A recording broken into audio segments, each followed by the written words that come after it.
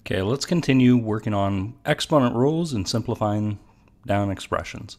So, jumping in on this one, I noticed that we've got a couple steps. It's not going to be just one step and we're done. That's okay though. The first thing I would do is deal with this exponent on the outside of our set of parentheses. I want to bring that to the inside and I'm going to multiply each of our inner exponents by 3. So where everyone makes their mistake is they forget the 2 is actually raised to the first power as well. So that's going to be 2 raised to the third power, 1 times 3, and then x raised to the sixth power, 2 times 3. Now that's still going to be multiplied by 4x. So I can drop the parentheses if I want, or I could keep them there. All right, a little bit more simplifying down. The 2 cubed, that's 2 times 2 times 2 makes 8. X to the 6 times 4x. At this point, I'm going to focus on we have 2 constants that are multiplied together. So 8 times 4 makes 32. And then we have our x's. Now these are x's that are on the same level being multiplied together. Exponents are just counting up how many copies of the base are multiplied together. So in this case, we have 6 copies and then 1 more copy all being multiplied together. So that makes 7 copies total. So our final answer is going to be 32x to the 7th. Let's think about this one, rewriting only using negative exponents. Okay, so we have that x cubed in the denominator. What I would use on this is I would move it up to the numerator and use a negative exponent to move it up there. Now typically this is how we want our solutions to be rewritten. However, on this, because we're only supposed to be using negative exponents, it may be worth noting we could technically go a step further. All right, we have x raised to the negative exponent, but we have 5 raised to the positive first power. Technically, what we could do is we could move that 5 down to the denominator and use a negative exponent for it. So maybe if we're sticking to the letter of the law here and only using negative exponents, we could rewrite it so everything has a negative exponent. All right, what about, we went to negative exponents, what about rewriting using positive exponents? Now this one is kind of a doozy of a problem, all right, because we have a square root involved, we have a negative 1/3 on the outside, we have p to the 5th power on there. So what I would probably do first is go ahead and just rewrite that square root as an exponent.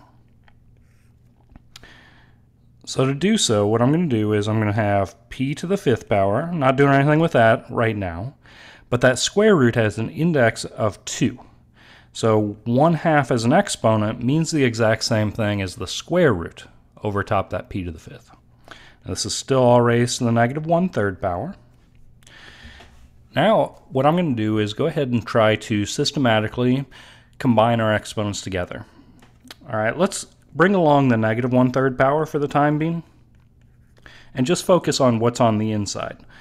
So on the inside here, if I want to combine those exponents together, we're going to have to multiply the exponents together. So we have 5 times 1/2 is 5 halves.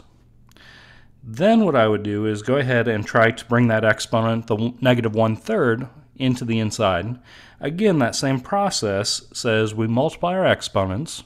So you multiply the numerators. 5 times 1 is going to be 5 for our new exponent, or new numerator. And then you multiply the denominators. 2 times 3 is going to make 6. But a positive and a negative multiplied together gives us a negative. All right, so we still have a negative exponent. We still need to finish this up by making it a positive exponent.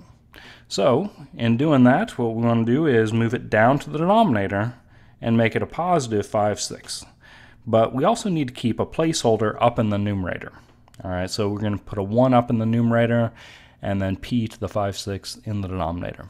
And we only have positive exponents, so that's good. What about rewriting this using exponents? Again, we have that square root. So square roots, we can always replace those with 1/2 as an exponent because the index here is a 2. That 4 is actually being multiplied out in front. It's not the index on this radical. Okay, minus 3 over the square root of x. Oops, not 3 over the square root of x. Let's go ahead and replace that square root of x with x to the 1/2 power. All right, the last thing we may want to get more and more comfortable with is moving that x to the 1/2 power up into the up into the numerator and out of the denominator using a negative exponent. So 4x to the 1/2 minus 3x to the negative 1/2. We want to get comfortable with that, even though the directions here did not expressly say you had to move it up into the numerator. All right, one more. Rewrite this as a radical. So down below here, you can see I did go ahead and put our rule for this, lining everything up and getting comfortable with this. All right, so writing it as a radical, the first thing I may want to do in this case is write it so it's not negative. Okay, so we can move it down to the denominator and make it a positive exponent. X raised to the positive 4/3 power. All right, from here, we're actually starting with the right-hand side of this formula. And we want to line things up that the denominator is going to go as the index on the radical, whereas the numerator is going to go as an exponent.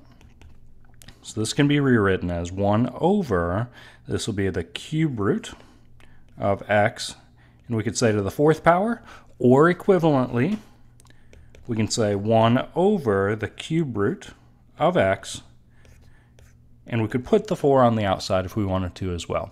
All right, because the 4 is going to go as an exponent, and the 3 is the index on the radical. All right, hope this helps out. Keep practicing them. You'll get it.